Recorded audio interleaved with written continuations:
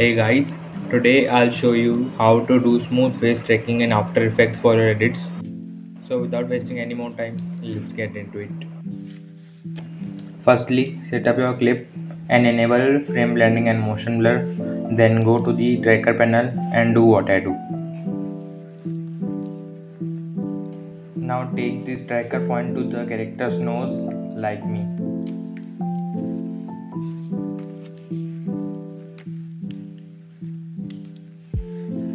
Now click this button to analyze forward.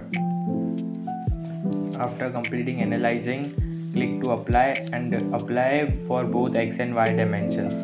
Now to avoid these black bars, add the effect motion tile and copy my settings.